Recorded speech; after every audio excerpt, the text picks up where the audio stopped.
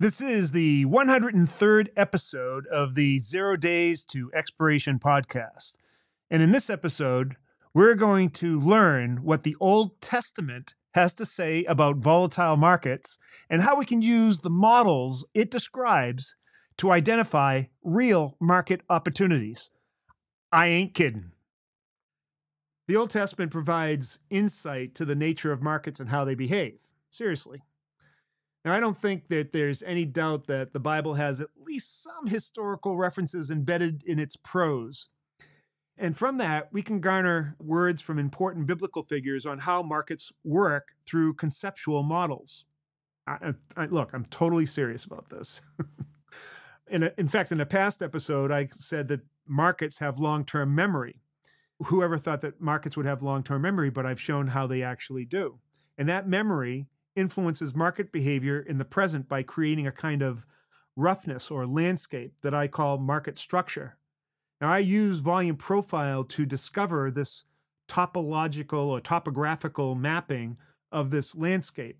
And today, I'm going to describe the characteristic behaviors that we see in market movements, this sort of trending and consolidation and the erratic movements. I mean, they're all fractals. They happen in small times as well as larger times. And we can find them in virtually all spans of time. And also outside the specific time frames, something called market time, which is different from the normal time that we experience. These are like fractal patterns of market movements that can only be seen if we were to compress or expand the regular metronome of time. Now, that discussion is, I think, for another podcast, this whole idea of expansion and compression of time. And it's very interesting. But what does this Old Testament have to do with what I'm talking about now, these market moves, this behavior of how markets move? What I'm speaking of specifically is something called the Joseph and Noah effect. This idea was presented first by Benoit Mandelbrot in his book, Misbehavior of Markets, a Fractal View of Financial Turbulence. I recommend that book very highly. I'm going to read a specific chapter for you, and then we'll discuss how we can add this model to our understanding of markets and how to profit from that understanding. So hang on to the end. The following is from Benoit Mandelbrot's book, Misbehavior of Markets, a Fractal View of Financial Turbulence. There's a chapter 10 and a subsection, two dual forms of wild variability to describe the markets. And so Mandelbrot says, in science, all important ideas need names and stories to fix them into memory. It occurred to me that the market's first wild trait, abrupt change or discontinuity, is prefigured in the Bible tale of Noah. As Genesis relates, in Noah's 600th year, God ordered the great flood to purify a wicked world. Then were all the fountains of the great deep broken up, and the windows of heaven were opened. Noah survived, of course. He prepared against the coming flood by building a ship strong enough to withstand it. The flood came and went, catastrophic but transient. Market crashes are like that. The 29.2% collapse of October 19th, 1987 arrived without warning or convincing reason, and at the time, it seemed like the end of the financial world. Smaller squalls strike more often, with more localized effect. In fact, a hierarchy of turbulence, a pattern that scales up and down with time, governs this bad financial weather. At times, even a great bank or a brokerage house can seem like a little boat in a big storm. So this next part from the book is about Joseph. Mandelbrot said, the market's second wild trait, almost cycles, is prefigured in the story of Joseph.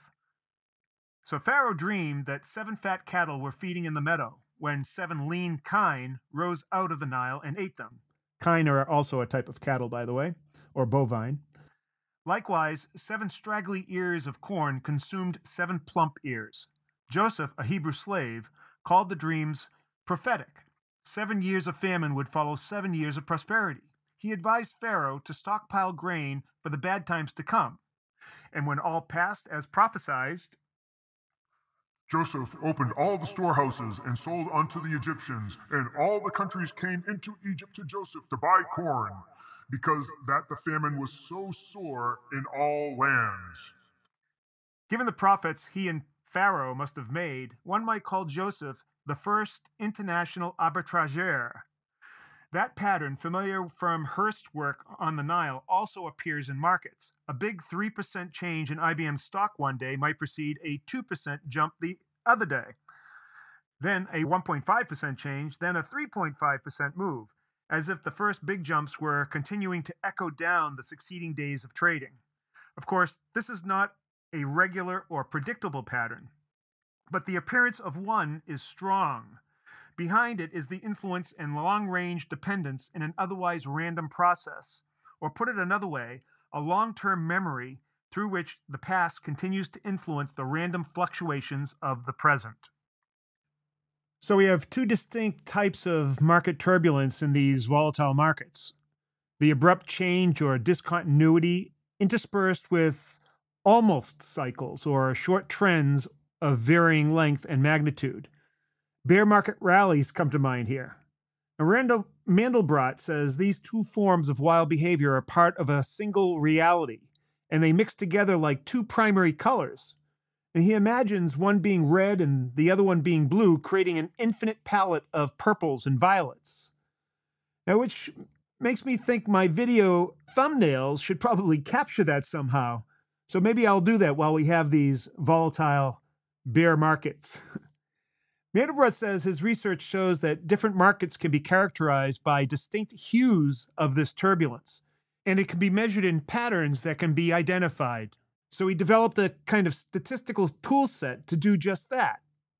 So the two primary ways he categorizes markets are by this factor he calls alpha, which is a kind of volatility and liquidity measure, where a low alpha is prone to wild market swings and a high alpha is more like the classic coin toss market, or one that follows a random walk, or maybe Brownian motion or something.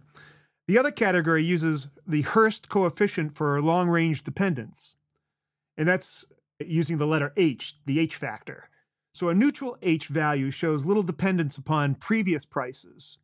A higher H value shows strong dependence, and a lower one shows anti-dependence, much like the correlation coefficient. Mandelbrot attempts to separate these two effects with a statistical test he calls rescaled range analysis, or R/S.